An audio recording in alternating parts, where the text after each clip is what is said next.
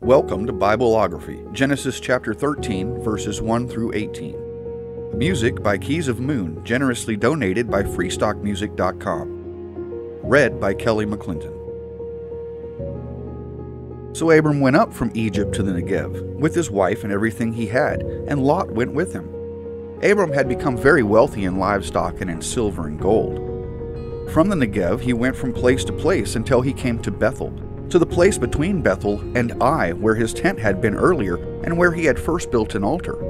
There Abram called on the name of the Lord. Now Lot, who was moving about with Abram, also had flocks and herds and tents. But the land could not support them while they stayed together, for their possessions were so great that they were not able to stay together. And quarreling arose between Abram's herders and Lot's. The Canaanites and Perizzites were also living in the land at that time. So Abram said to Lot, "Let's not have any quarreling between you and me, or between your herders and mine, for we are close relatives. Is not the whole land before you? Let's part company. If you go to the left, I'll go to the right. If you go to the right, I'll go to the left." Lot looked around and saw that the whole plain of the Jordan toward Zoar was well watered, like the garden of the Lord, like the land of Egypt. This was before the Lord destroyed Sodom and Gomorrah. So Lot chose for himself the whole plain of the Jordan and set out toward the east. The two men parted company.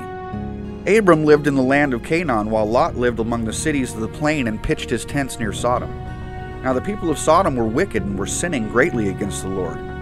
The Lord said to Abram after Lot had parted from him, "Look around from where you are, to the north and south, to the east and west. All the land that you see I will give to you and your offspring forever. I will make your offspring like the dust of the earth, so that if anyone could count the dust, then your offspring could be counted. Go, walk through the length and breadth of the land, for I am giving it to you." So Abram went to live near the great trees of Mamre at Hebron, where he pitched his tents. There he built an altar to the Lord.